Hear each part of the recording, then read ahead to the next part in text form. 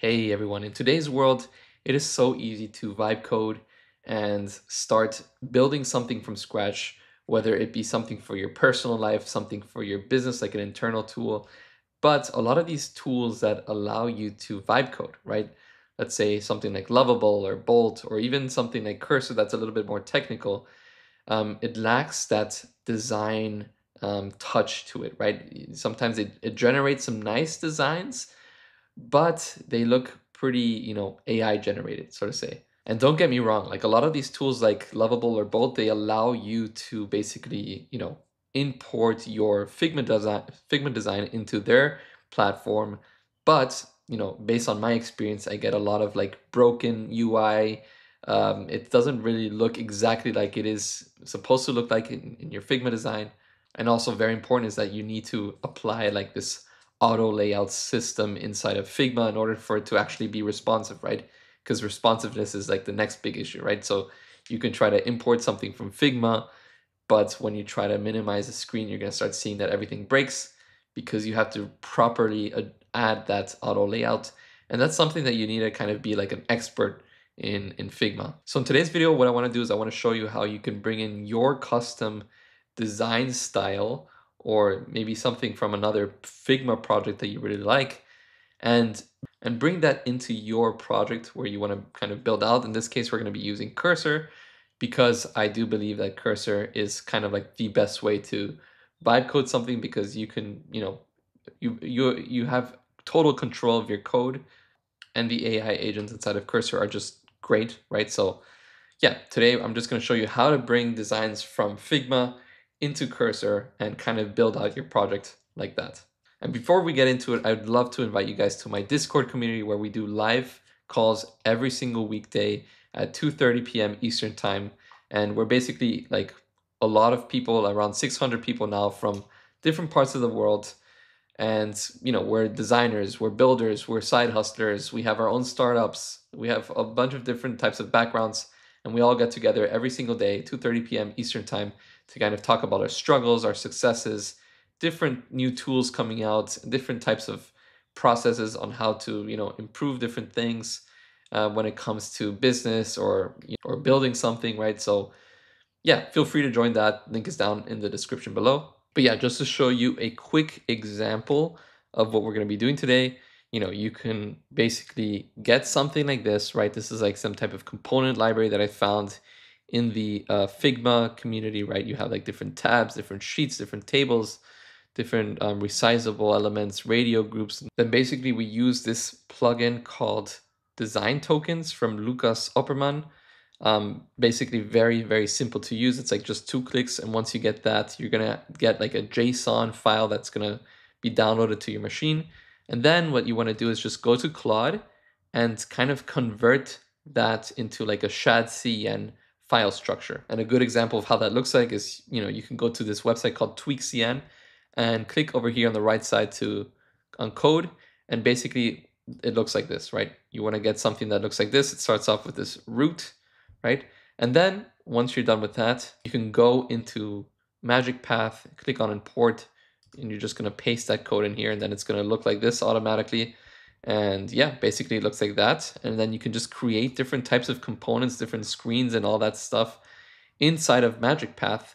And then going up here, what you can do is just open in Cursor. You're gonna just wanna do this, copy this, and then you're gonna want to open your terminal. Let's just paste this inside of your terminal. That's going to load up. We're going to select the location. We're going to rename this to, let's call it blue. Then it's going to download. It's going to install the dependencies using Yarn. And then it basically opens directly inside of Cursor, right? We have it like this. We have our different files and folders. And then what we can do is we can just, for example, open the terminal and click on or type yarn dev, click on enter. And then we can just command click this, and you're gonna see, voila, we get our design opened locally inside of our machine. So this is kind of like everything in a nutshell. I'm gonna go a little bit deeper into how we properly do this, but this is kind of how the process works like. Now, Figma has a massive community. A lot of people are, uploading their work there. We can, for example, go here to browse resources, and we can look for stuff like mobile app templates, right? Go over here and we see a bunch of these different things created by different people. We have even things from Apple. And once you like something, you find something that you like for example, these colors look pretty cool. You can open this in Figma and then you're going to get this design system over here, right? We have different colors, different fonts, different types of images, and so on and so forth. Now, what we can do here is we can, and again, you don't have to find something from the community. You can build it out yourself inside of Figma. But what we want to do here is we want to go to the plugins. So on the top, you're going to see a tab called plugins. You can't really see it from here, but it's going to be on the very top. And then we're going to just look for design token, right? Design tokens.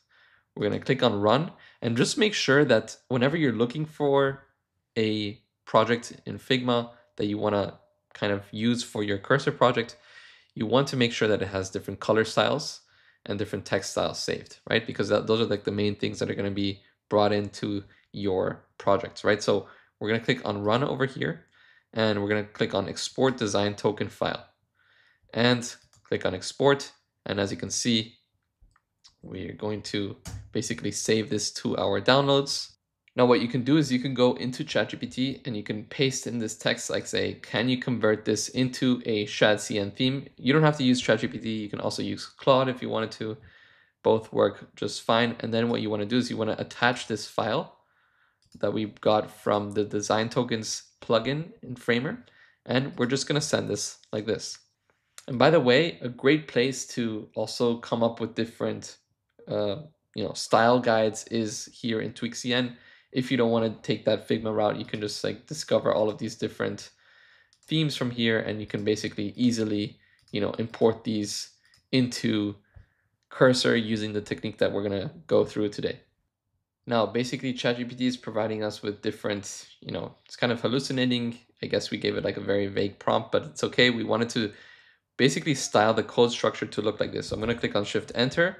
And what I'm going to do is I'm going to go into TweakCN, copy this because we want it to look just like this, and paste this and click on Enter.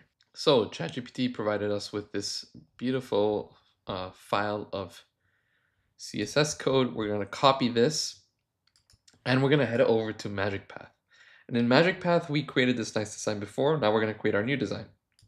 Click on Design System, and we're going to click on Import. And in Import, we're going to basically paste that CSS file that ChatGPT gave us. Click on Apply, and you can see, boom, we get exactly the same type of, colors, fonts, basically entire style that we had in our Figma file. So like, and then basically once you're done, you can click on Save, and you can rename this to something like, let's call it Figma. Click on Save Design System. And now what you want to do is you can double click here and you can start designing what you want to design. Let's say that you want to design some type of internal tool for your company. And what we want to do is we just want to switch this to the Figma design system. And let's say like build me a calculator. We get this cute little restaurant calculator, right? With the exact same design style that we had inside of Figma. And not only can you design, little things like this, you can also create more, sophisticated types of applications. And boom, we can even create like this employee tip and shift management app. You can filter with different roles. You can search for specific employees like Sarah, for example, or pick a specific date range, right?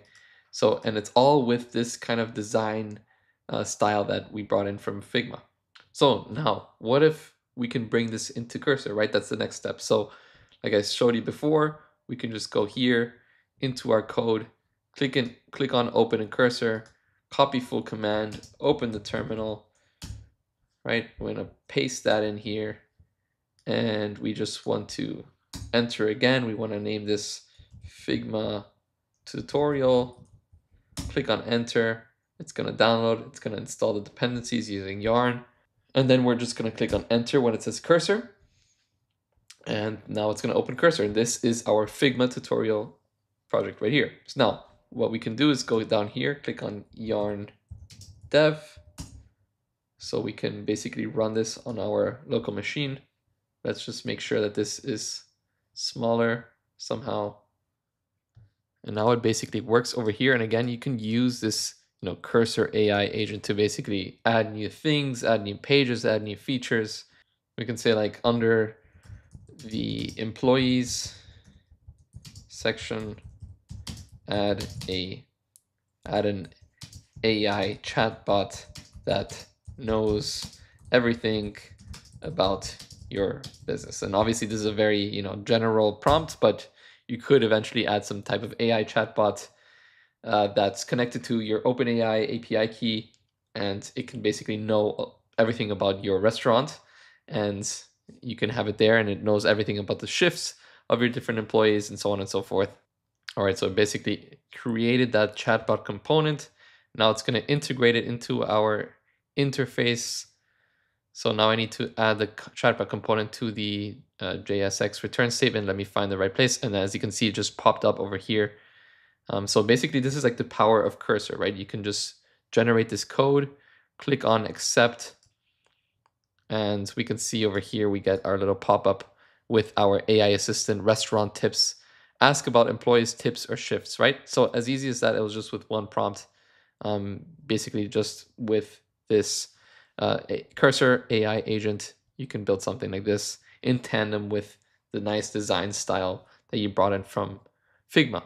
So yeah, guys, hope you enjoyed the video today. It was quite fun. You can basically bring in anything from Figma, readjust the design using MagicPath, bring that into Cursor, and use that to kind of build off on your design and build something great for yourself or for your business. Thanks for watching, and see you next time. Bye-bye.